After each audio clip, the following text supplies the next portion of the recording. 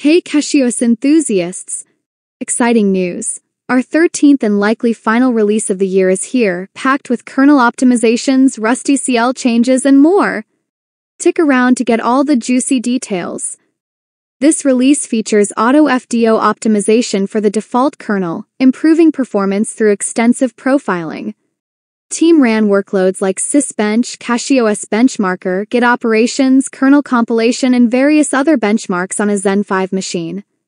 In the future, we plan to support merging multiple profiles for broader optimization, especially with the adoption of LLVM19. Additionally, RustiCL has replaced the default OpenCL driver in the Mesa stack, promising improved performance and compatibility.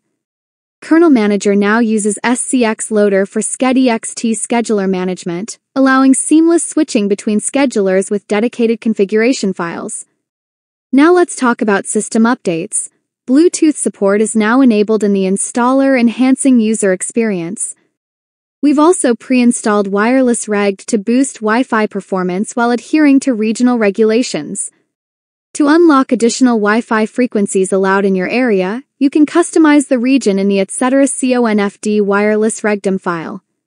Let's talk about fixes. Key fixes in this release include corrected mask settings for boot to prevent unintended access. The installer no longer spawns a terminal window with logs, ensuring a smoother installation process. Internet connection checks have been fixed for a seamless setup. VIA API driver selection has been improved. A script has been added to facilitate running applications via Zinc. Now about handheld edition updates. For handheld device users, we've updated related packages, fixed issues with power profile handling, and added support for Wi-Fi 6. Now about changelog highlights. Here are some of the key updates. AutoFDO applied to the default Linux CachyOS kernel across all architectures. RustiCL configuration improvements. Enhanced error logging during hook calls.